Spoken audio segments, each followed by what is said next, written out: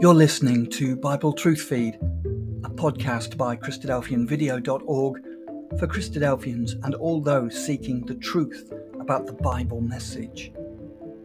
Join us now as we present our latest episode. The work of the angels in the life of the believer. Hello, and welcome to Bible Truth Feed, a podcast by Christadelphian Video. The work of the angels is a very personal issue for each believer.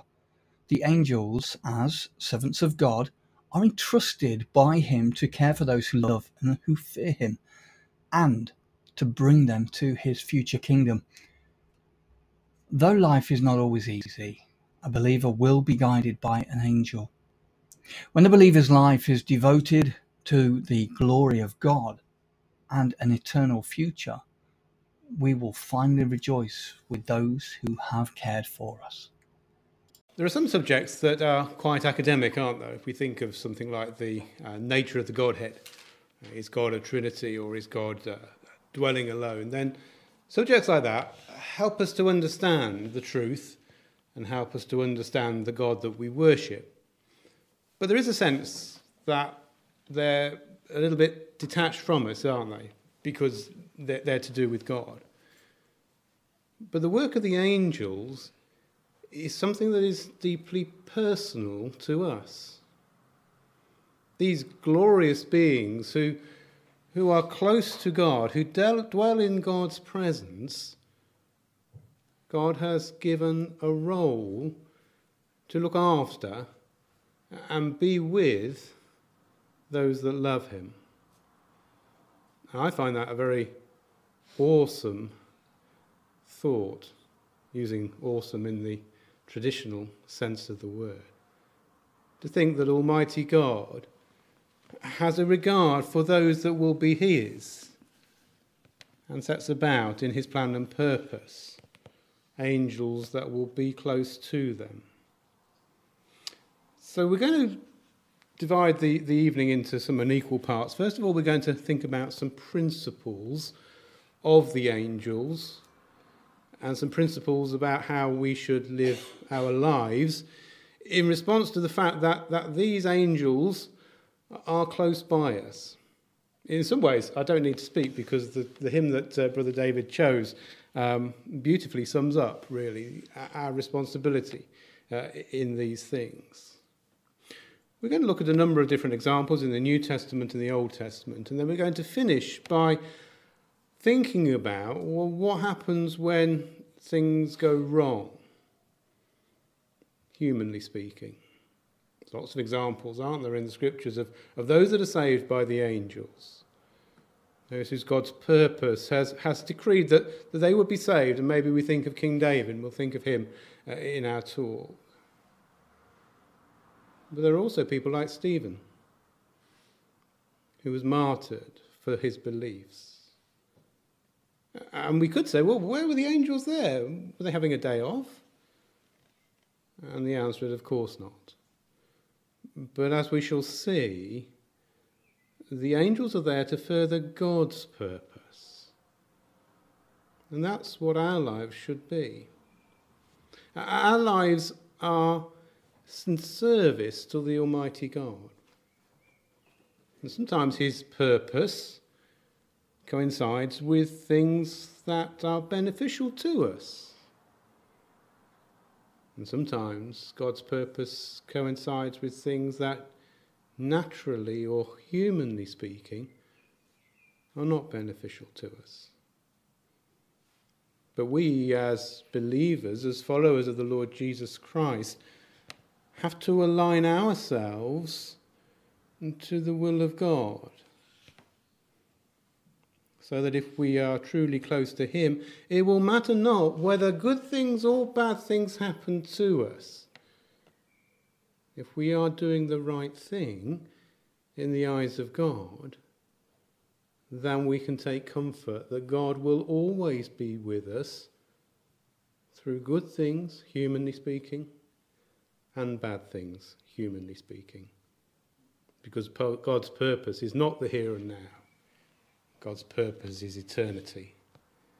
And he's invited us to share eternity with him.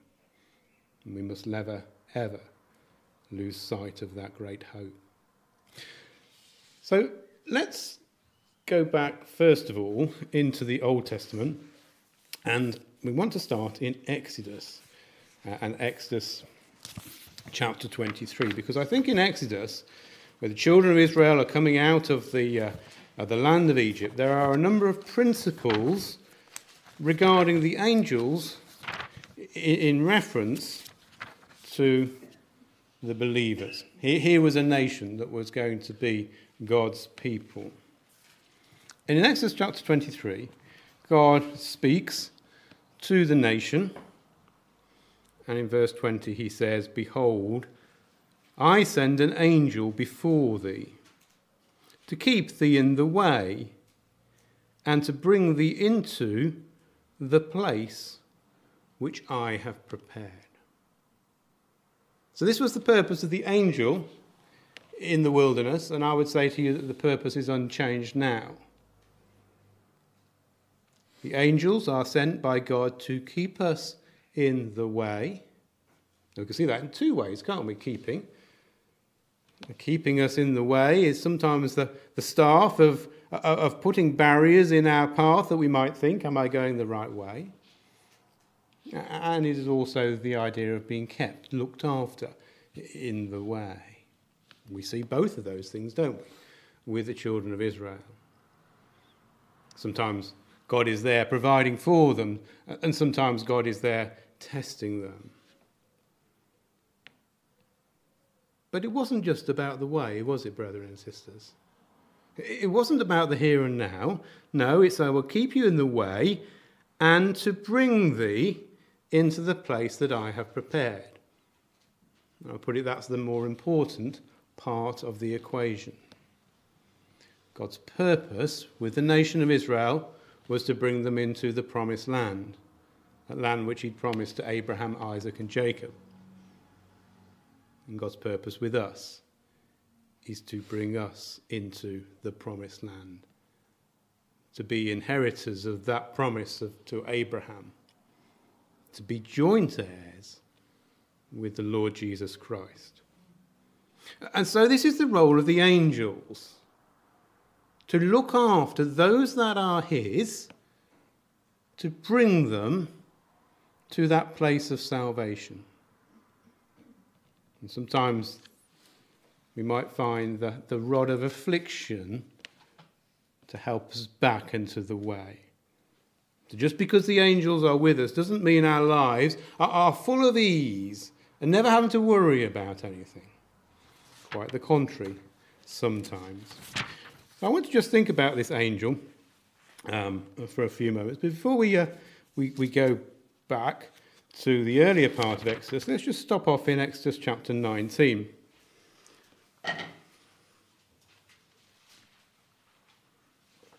Because that purpose of God is amplified in verse 5.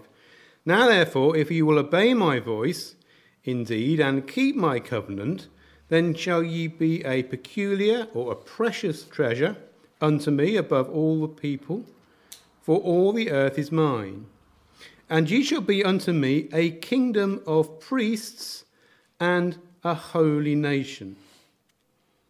So this purpose of being brought to this land isn't just that we should go and have a lovely time in the land of Israel.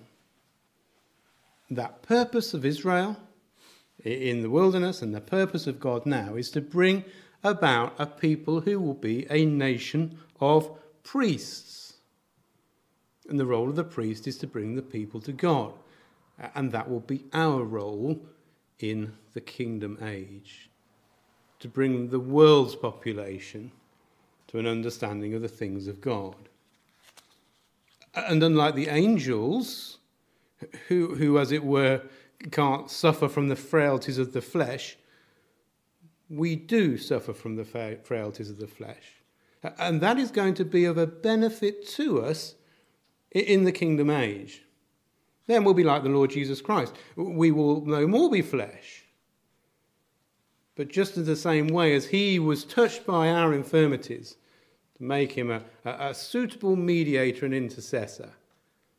So we are touched by the infirmities of the flesh, so that when we talk to the populations of the world, when they have been enduring suffering and difficulty, we will be able to have an empathy with them. We'll be able to say, well, yes, well, that sort of thing happened to me. God's purpose is that as we are led by the Lord Jesus Christ, then we will lead those who are in the world to the things of God. But let's just go back to Exodus chapter 14 to think a little bit more about this angel that God talked about in chapter 23. So, chapter 14 of Exodus, we know these events well. In verse 19, the angel of God went before the camp of Israel. So the angel of God is going in front of the people. He's leading them. Now he does something different. He removes and went behind them. And the pillar of cloud went from before their face and stood behind them. And it came between the camp of the Egyptians and the camp of Israel. And it was a cloud and darkness to the Egyptians, but it gave light unto the nation of Israel, so that the one came not near to the other all the night. So here we see the dual purpose of the angels.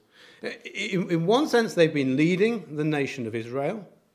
Now they've gone behind to thwart those that would destroy the people of God. But the angelic presence is in this cloud. And this cloud, with, I would say, that same angelic presence, continues with the children of Israel all through the wilderness journey. In actual fact, if we come to Numbers and chapter... before we go to Numbers, let's just go to Exodus chapter 40. Keep your fingers moving this evening.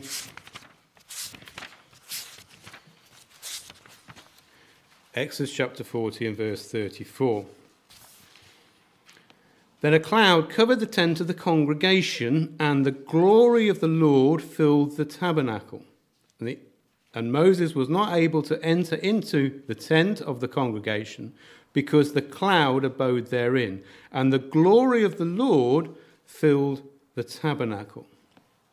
Now, it's talking about the glory of God, but this is the angelic presence that's in this cloud. And now, it's not in front of or behind the column of the nation of Israel. It's in the very centre of the camp. And it's there for them. And actually, it is used, isn't it, to indicate when they need to move. So, just come with me now to Numbers chapter 9.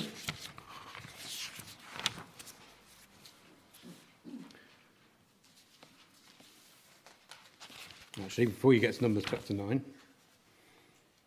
now let's just go to verse 15 in Numbers chapter 9, see as we've got there. On the day that the tabernacle was reared up, and the cloud covered the tabernacle, namely the tent of the testimony, and at even there was upon the tabernacle, as it were, the appearance of fire unto the morning. So it was alway. The cloud covered it by day, and the appearance of fire by night. And when the cloud was taken up from the tabernacle, then after that the children of Israel journeyed in the place where the cloud abode. There and the children of Israel pitched their tents. At the commandment of the Lord the children of Israel journeyed, and at the commandment of the Lord they pitched. As long as the cloud abode upon the tabernacle, they rested in their tents. And when the cloud tarried long upon the tabernacle many days, then the children of Israel kept the charge of the Lord and journeyed not. So you can see the overall direction of the lives of the children of Israel was influenced by this angel of God's presence. So when it was time to move on, they moved on. When it was time to stay, they stayed. But they had a role as well, didn't they? When it was there, and when it was over the tabernacle in the very centre of the camp, then what did they have to do? They had to keep the charge of the Lord. So the overall framework of their lives was influenced divinely. Where they went, what they did, where they went in terms of geography, where in the wilderness. The macro, as it were, was influenced by the angel of God.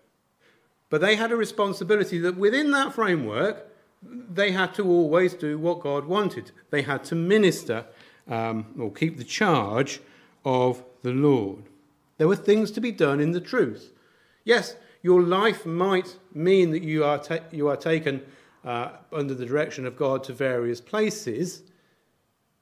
There might be that the angels work in your lives to cause certain things to take place, so that you end up at Rugby and not Coventry, or Coventry and not Rugby, or whatever.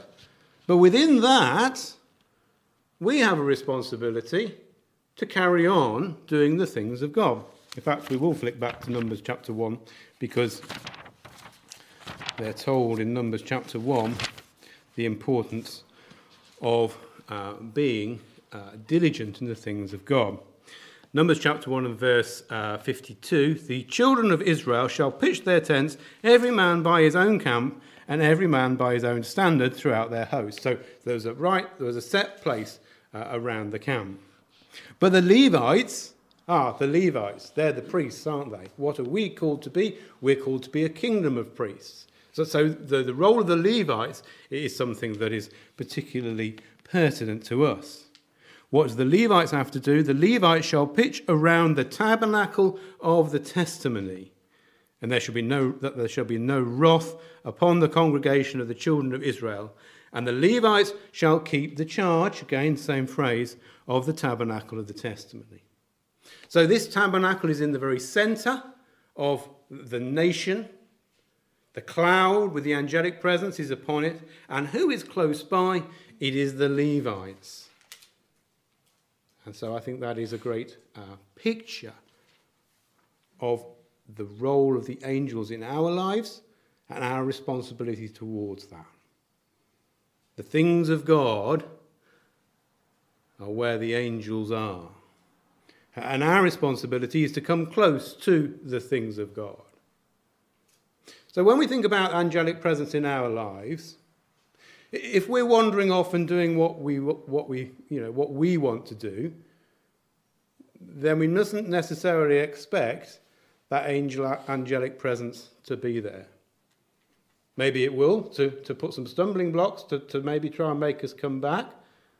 But if we go off, we cannot expect to have that overshadowing work of the angels in our lives.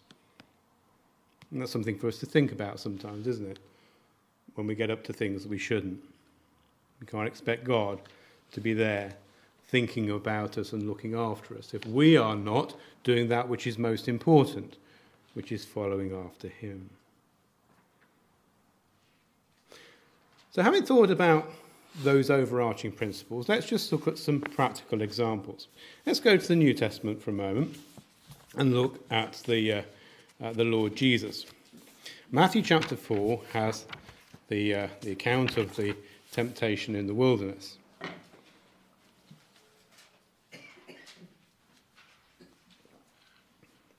And there are two instances with angels within this section. We're going to look at the second one first. The second incident is in verse 11 of Matthew chapter 4. So when the devil leaves him, so the test is over, behold, the angels came and ministered unto him. So what do we think might be happening there? Why have the angels come to minister him? Well, we know that the Lord Jesus has been for a long period of time now in the wilderness, and he would be weak, exhausted mentally perhaps, and physically. But he's been doing God's work, hasn't he? And so the angels are there ministering to him, strengthening him, helping him in his desire to do that which is right in God's sight. So there are the angels as ministers there to the Lord Jesus Christ, who has centered his mind on doing what God wants him to do.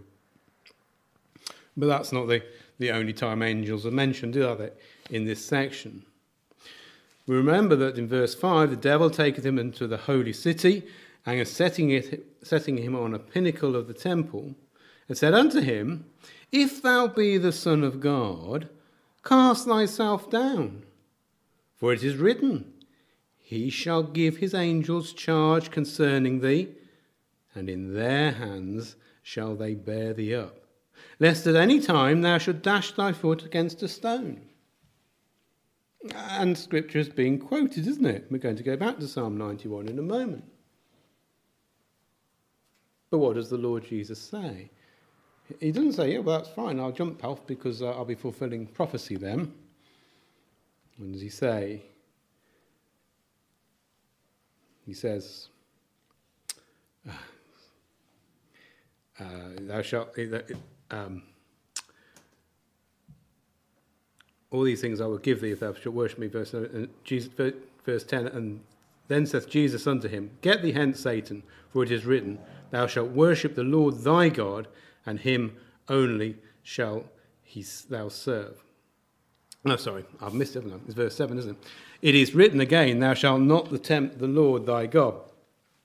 So Jesus' answer is, this isn't about me.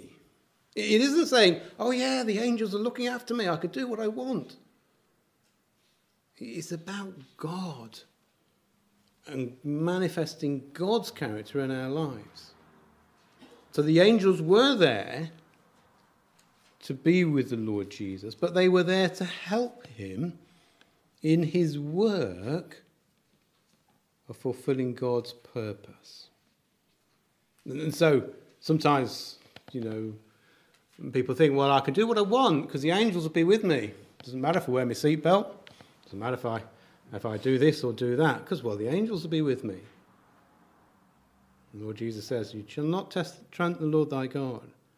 That's not the purpose of the angels. The purpose of the angels are to bring those that are his to God's kingdom. So let's go back to Psalm 91, because that is the verses that are being quoted here. And although Jesus says, I'm not going to tempt God, it doesn't mean that these verses are untrue. So Psalm 91 is a most lovely psalm. We haven't got time to spend too much time in it. But verse 1, He that dwelleth in the secret place of the Most High shall abide under the shadow of the Almighty. I will say to the Lord, He is my refuge and my fortress, my God, in him will I trust. Surely he will deliver thee from the snare and the fowler and from the noisome pestilence. And he shall cover thee with his feathers, and under his wings shalt thou trust. His truth shall be thy shield and thy buckler. And thou shalt not be afraid of the terror of the night, nor for the arrow that flieth by day. Here is the believer facing challenges and difficulties. But where does he dwell? Does he just flee to God when things get tough? Oh, I remember about God. Oh yes, perhaps if I worship him, he'll be with me now. No. He dwells in the secret place of the Most High. He shall abide under the shadow of the Almighty. That's his permanent residence. God isn't somewhere that we can just go to when things are tough in our lives. He's not like the St. Christopher around our neck that we can say, oh, things are tough, I'll perhaps think about him now. Worship of God is something that we do day in and day out.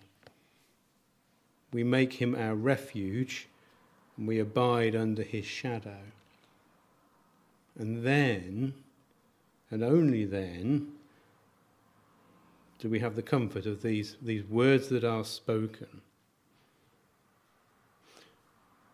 Now, those words that are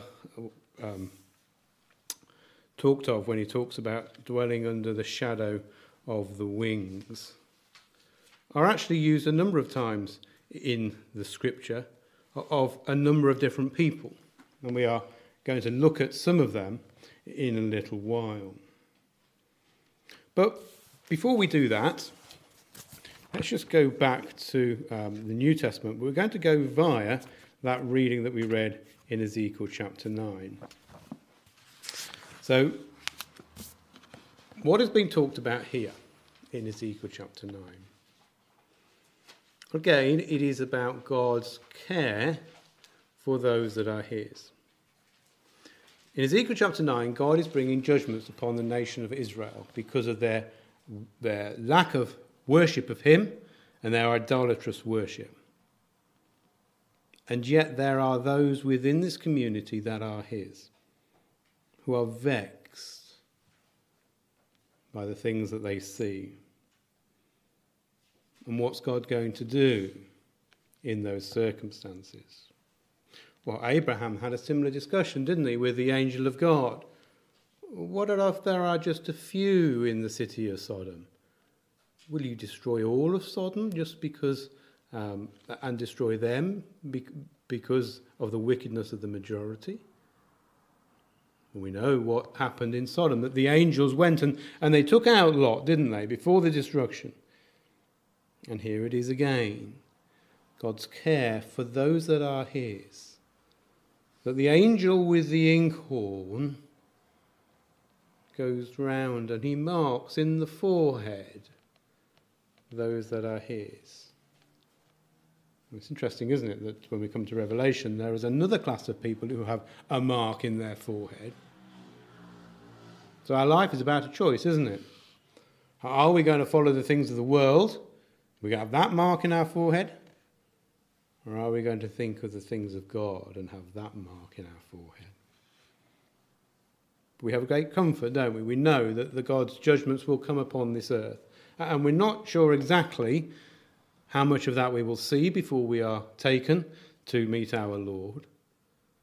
But we have a great comfort that God is there looking after and concerned for those who are his. So with that in mind, let's go back to the New Testament and back to Acts and think about Peter. Because Peter perhaps gives us a little bit more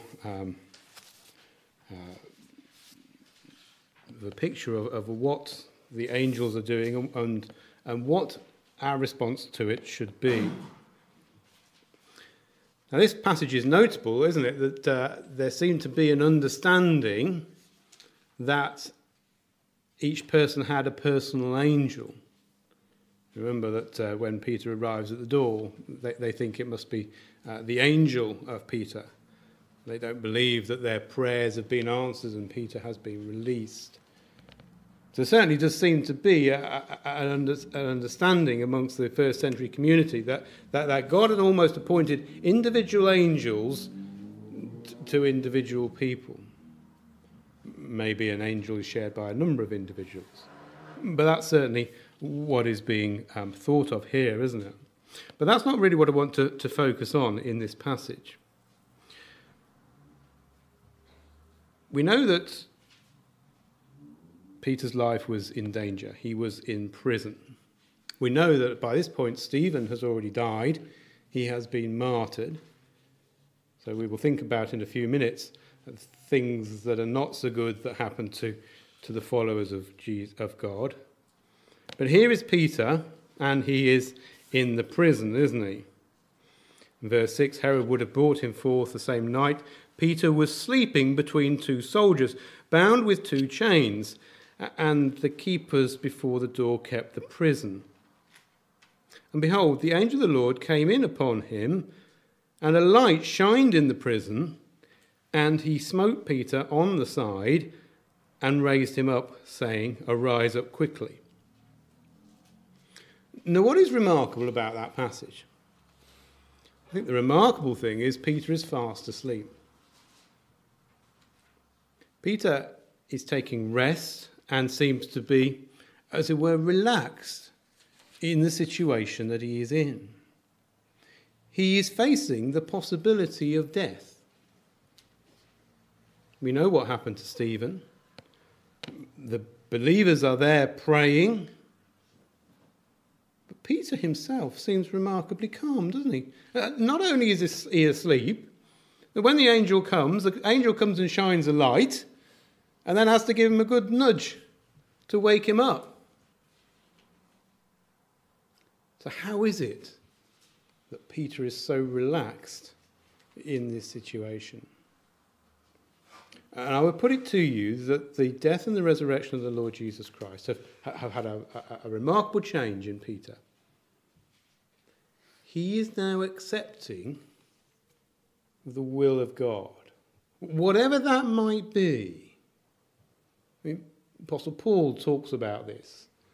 It didn't matter to Peter whether he glorified God by preaching and was alive, or whether he glorified God by standing firm for the things that he believed in and being martyred by the authorities. It didn't matter to him because both were glorifying God.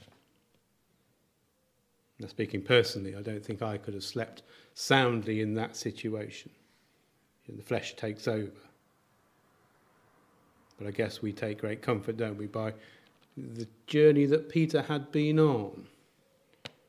He had denied his Lord because the flesh took over then. He wasn't strong enough in that situation. But now, his understanding of God's plan and purpose was enough that he could sleep in these circumstances, even though potentially, humanly speaking, bad things could happen to him and he could lose his life. And that, I think, is the great lesson that we have to learn when we think about the angels in our lives. The comfort is they are there through good or through bad. Naturally speaking, we want them to be there, making everything right for us. That we sort of, as it were, tread paths that are easy, untroubled by anything. But that won't develop us, that we might be useful to God in the kingdom. But the disciple aims to be able to be in a state where it doesn't matter whether good or bad happens. They know their life is in God's hands. They are in the hands of the Almighty God, and they are then accepting of his will, whatever it may be. I want to come back now to 2 Samuel 22. We're going to find those shattering wings again that we read together in that psalm.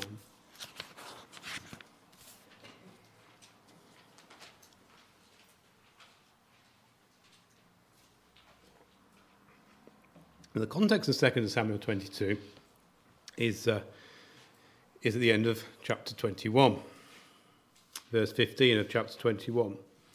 Moreover, the Philistines had yet war again with Israel, and David went down and his servants with him and fought against the Philistines, and David waxed faint. And Ishbi-Benob, which was of the sons of the giant, the weight of whose spear weighed 300 shekels of brass in weight, he, being girded with a new sword, thought to have slain David. Now, this man's a giant, and he's probably pretty used to killing people. And I would put it to you that he probably wouldn't normally be deceived whether somebody was alive or dead.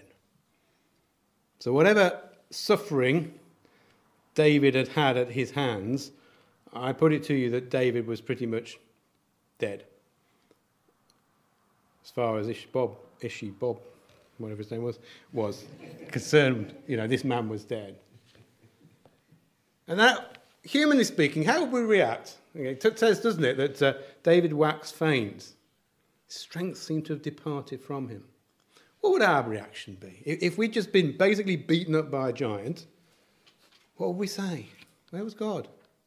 When I needed him most, where was God? That's not what David says at all, is it? He pens this psalm. Verse 1 of chapter 22, David spake unto the Lord the words of this song in the day that the Lord had delivered him out of the hand of all his enemies and out of the hand of Saul. And he said, the Lord is my rock and my fortress and my deliverer, the God of my rock. In him will I trust. He is my shield and the horn of my salvation, my high tower and my refuge, my Saviour. Thou hast saved me from violence. I will call on the Lord, who is worthy to be praised. So shall I be saved from mine enemies. Now, we could be cynical and say, well, David survived, so yes, perhaps he would be grateful. He was alive when maybe he should have been dead. But I think that misunderstands the point. For David, God was with him through the traumas of this battle here and all the battles that David fought. David trusted in his God. But it was more than just the here and now, wasn't it? What does he say? He is the horn of my salvation, my refuge, my Saviour. David understood that at some point he would die. We are all mortal, aren't we? And this life would be gone. And really, it's not about this life, is it? It's about the age to come. And David recognises that there is only one who can save. There is only one that can give life out of death. And that is the Almighty God. And so he trusts in the one whose wings overshadow those that are his. And so he talks, doesn't he, in verse 3, the one in whom I trust, it is the one that one flees to for protection. It's that word that we had in the psalm that we looked together. And most famously, it is words that are used of Ruth, David's great-grandma. Ruth chapter 2 and verse 12. Boaz speaking to Ruth. The Lord recompense thy work, and a full reward be given to thee of the Lord God of Israel, under whose wings thou art come to trust. Now, both these characters, in fact, all three characters that are within this book of Ruth, Naomi, Ruth, and Boaz, I would put to you, have all had their fair share of difficulty and tragedy. Boaz, we sense, is an older man. We wonder where the wife of his youth was. We would speculate that she had died and he was left a widow. There's sadness in his life. Ruth, who's found the truth in Naomi and in her family, but has been left a widow, has now had to leave her native land and is in this land of promise, but it's not an easy land. There's plenty of bigotry and suspicion of this Moabitish woman. And what of Naomi? And when she comes back, she says, "Don't call me Naomi, call me Mara, for the Lord has dealt bitterly with me." And yet in all these individuals, those difficulties in circumstances had actually driven them not away from God, but closer to God. And sometimes, brethren and sisters, difficult things will happen in our lives. There will be challenges. There will be tragedies. And the challenge for us is that going to bring us closer to our God? Or is that going to drive us away? There are only two outcomes, aren't there? The truly faithful, even in the difficulties and the challenges, will come closer to God. Because they understand that it's not about them. It's not about us. It's not about what we want. It is the humble acceptation of the will of God. So our time has gone. Let's just go back to the New Testament. I was going to go to Paul, because Paul talks about the thorn in his flesh, doesn't he? And he says, that it was there as a difficulty, but he says, I pray 3 times to God that thorn in my flesh might be removed. But he said that wasn't God's will. He says, God says that my grace is made strong, or my grace is manifested in weakness. And so Paul accepts the thorn in his flesh. I think it's a good practical lesson. 3 times he asks, and then he accepts. It's enough to feel that we've made our petition.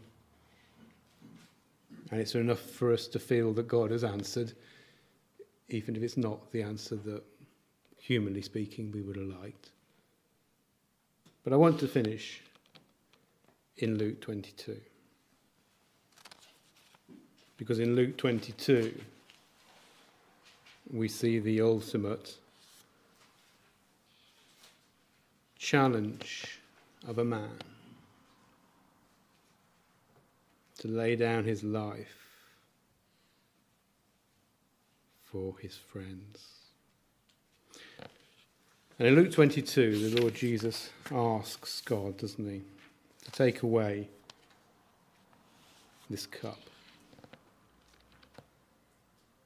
And we have the angels involved, those that camp around, those that love him. The Lord Jesus had made his refuge in his Father. In him he trusted in all his life. And here they are in the Garden of Gethsemane. And Jesus now, I would say understands, but he always understood what was going to befall him. But now, the reality of what is being asked him is suddenly confronting him. And he recognizes the pain and the suffering that is about to befall him. And who could willingly allow themselves to suffer like that? And so in verse 39, he came out and went as he was wont to the Mount of Olives, and his disciples also followed him. And when he was at the place, he said unto them, Pray that ye enter not into temptation. And he was withdrawn from them about a stone's cast, and kneeled down and prayed, saying, Father, if thou be willing, remove this cup from me. Nevertheless, not my will be done, but thine be done. You see, here is the ultimate acceptation of the will of God, of putting away the flesh. And when bad things happen, humanly speaking, to those that follow the Almighty God, We sometimes ask ourselves, where were the angels? Well, here we're told, aren't we? In verse 43, there appeared an angel unto him from heaven. Well, don't the angels always dwell in heaven? It's come straight from God. It's come straight from the Father to give a message to his Son, to strengthen him, that he might endure the pain, that he might understand that, yes, it's God's will that must be done. So when we ask ourselves, where are the angels when bad things happen to us? The answer, brethren and sisters, is they are close by. God is as concerned about his followers when times are difficult as he is when times are good. The angel of the Lord encamps around those that love him, and they will never, ever leave those that trust in Almighty God.